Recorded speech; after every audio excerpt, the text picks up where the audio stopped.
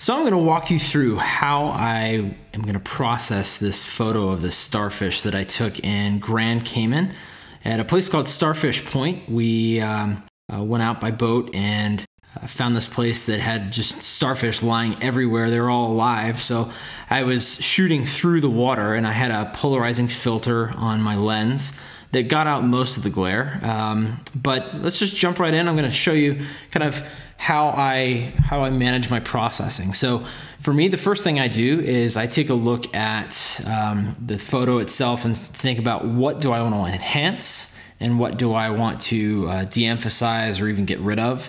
And in this photo, I want to bring out the colors of the starfish, the nice reddish orange kind of color, and also the color contrast between the starfish and the sand. It's got a nice contrast there, so I want to enhance that. Some of the things that I'm not so crazy about, you see some of this little bit of seagrass here and a couple of other little elements that I just don't think enhance the image that much, so I'm going to get rid of those. Also, you can see my shadow on the sand. That's definitely unsightly, and if I am going to try to sell this on a stock photo site, no one's going to want to see that. I also think it could use a little bit of a crop. Again, if it's going on a stock photo site, somebody's going to want some leading space for their own text or graphics on one side. So I am going to crop this, but let's just jump right in. I'll kind of walk you through. The first thing I like to do is go down to camera calibration and just change this profile from Adobe Standard to camera neutral. I tend to play around with these just to see kind of what they look like, but I usually end up going with camera neutral just because I like to have something that's a little bit more flat that I can bring out all the detail and color and things in myself. So from there, I'm going to go to lens corrections, and I almost always check remove chromatic aberration, which is that kind of color bleed or color blur that happens along contrasty edges. And there might not be any in this, but it never hurts to check that. And I also tend to play with enable profile corrections just to see if it's something that I want to use. In this one, because I had a really tight crop up here, I am going to leave this unchecked to give myself just a little bit more space to play with there. So starting out, I'm going to go to my white balance, and I think that as shot looks okay. Auto, that's a little too washed out. Daylight, I think that looks a little bit better, although yeah, cloudy, definitely not. So daylight is about 5500. As shot, 5250. It's not that different. I think I'll probably leave it with daylight since it was daylight, and that looks good to me. You know, it's really kind of a personal preference, I guess.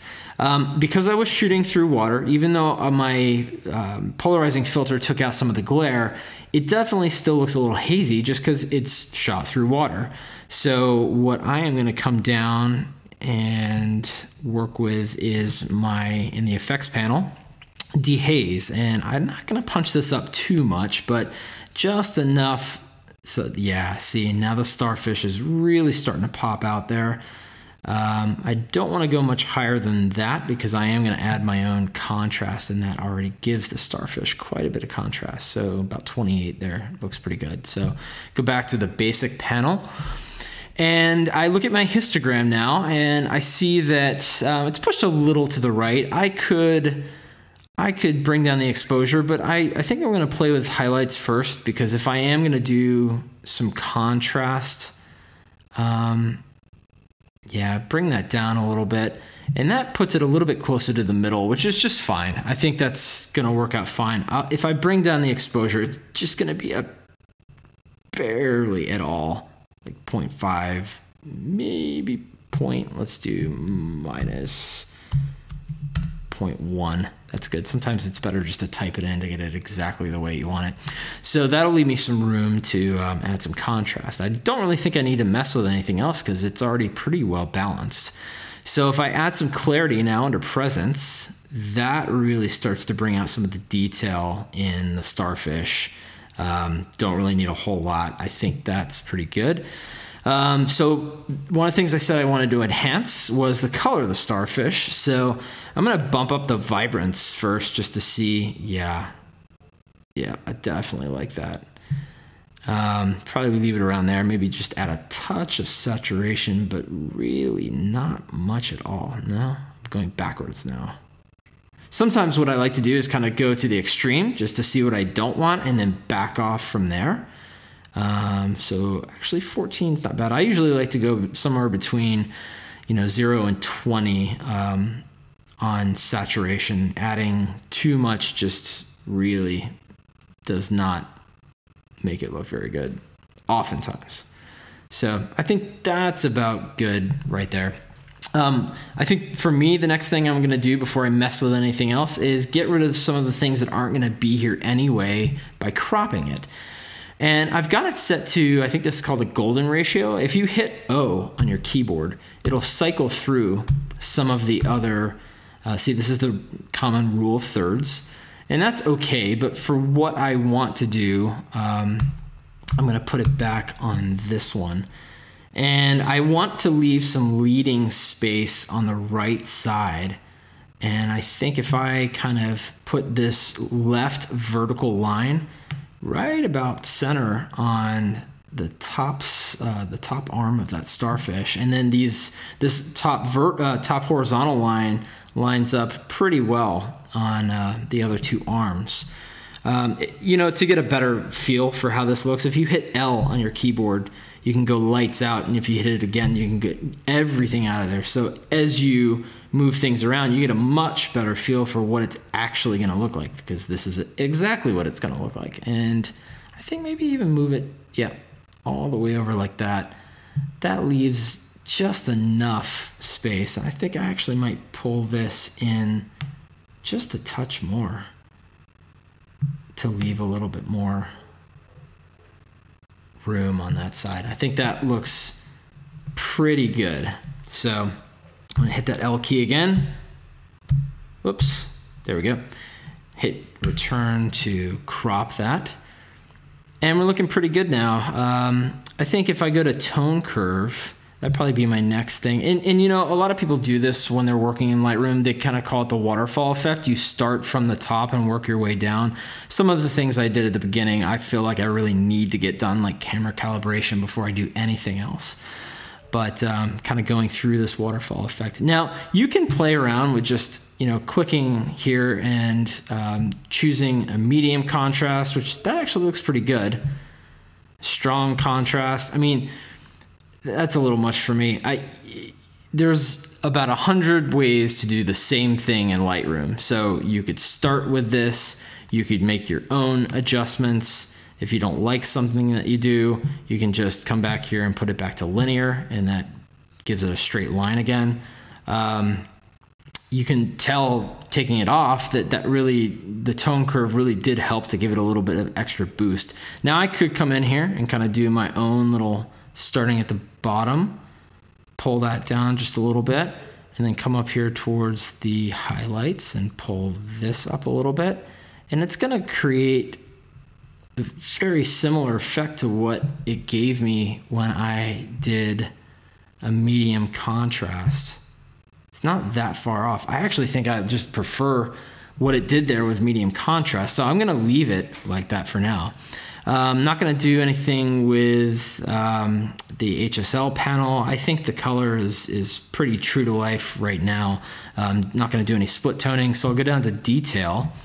And because the water was moving a little bit, you can see some of the ripples in the water. So there are some things that are a little bit blurred out, but for where you can see the good detail sort of here on top. And by the way, this is sand. At first, my eye thought, oh no, I caught a lot of reflection off the water, but that's actually sand. So it defaults to 25 on sharpening. I'm gonna bring that up just a touch.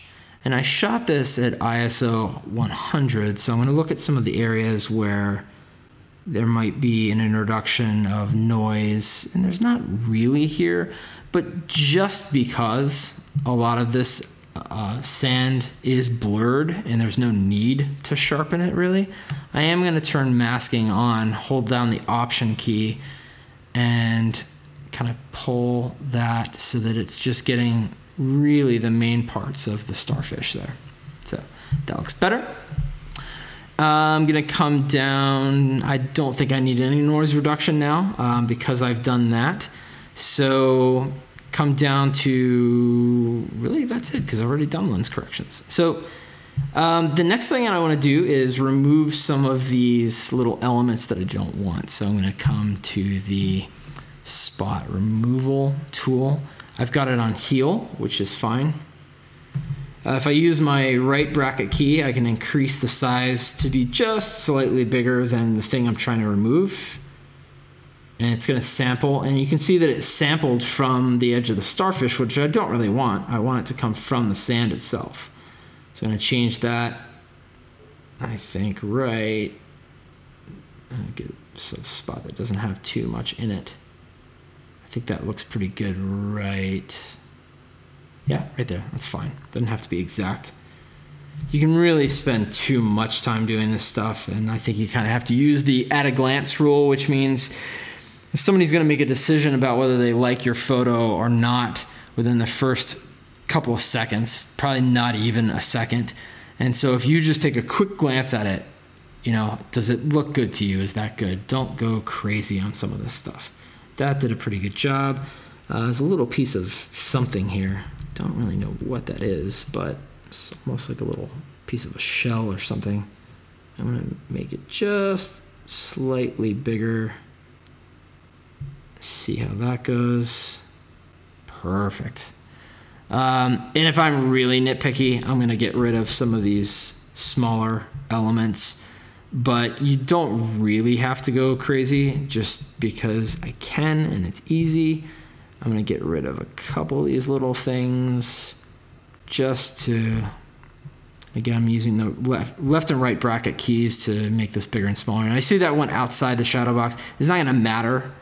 I say shadow box, outside the shadow. It's not going to matter that much in the end because I am going to do one quick thing in Photoshop that I think is going to be easier done in Photoshop that I'll show you in a second to get rid of that shadow. But again, being really, really nitpicky here, I don't have to go too overboard here. And I think that's looking pretty good. It's not, I don't want to remove all the natural elements because it is sand, it is nature, looks good. It's what God gave us. So there we go. Got rid of some of those things. And you can see if I go back here to turn that off and on, this is with it off. These are with the elements back. And this is looking a lot better to me, just to remove those distractions. So the last thing I'm going to do before I exit out of here to go into Photoshop to remove the shadow, I'm just going to go ahead and put in the effects panel. I'm going to do a little bit of a vignette. Don't want to go too crazy on this. Probably there's good. Again, you can go to the extreme to see what you don't want. I mean, if you really wanted if you wanted this effect, that'd be great. But for me, I just want enough that's gonna keep the viewer's eye from going too far outside of the middle of the shot. So I think -8 is pretty good. I might even go -10. Yeah, it's looking great to me. All right, so then I'm just gonna go up to edit and photo, and then edit in, that's what I was thinking, edit in Adobe Photoshop. It's going to open up Photoshop, and we're going to get rid of, it's my family that I took with me to Grand Caymans. That was us in Ireland last year. It's one thing about being a photographer. It's a great excuse to travel, great excuse. First thing I do when I come into Photoshop, just in case I mess something up terribly, I am going to create a duplicate layer, and I'm just going to call this clone because I'm essentially going to clone this shadow out. And I think I'm going to start with the lasso tool. because it's kind of it's a bigger section and it's sort of a weird shape. So I'm just gonna come around the shadow, leaving a little bit of space between the shadow and not shadow. And then with that selected, I'm gonna come up to Edit and Fill. And it's already set to Content Aware, which is what I want. And I click OK. I'll wait for a second. Boom. No more shadow. If I hit Command or Control D on my keyboard, gone. And if I go back to Layers and I turn this one off, shadow, no shadow. Shadow, no shadow. Looks wonderful to me. File and save. And it's saving down here. When I come back to Lightroom, you see the shadow there. And when it finishes saving, boom, no more shadow. So now if I go back to Library, you're gonna see the original photo here, the original one here with the shadow and all the other things. And this is the one that came in from Photoshop. And to see the before and after, you can do a couple things. You can hit your Y key to see side by side what these things look. Oh, of course, I have got to get out of this one and go back in because we only made one change from Lightroom there. So generally, just forget about the shadow being there, but you can see this is what it looked like originally, and this is how it's really popping now. If I want to go back to full screen and I go back to, if I hit my backslash key, that's another way just to see in line before and after, before and after. That's it. Of course, if I really want to see, I come to this one. So that's it. Subscribe to get more videos like this. It's Schubert Photography, and hope you enjoyed. Happy shooting out there, guys.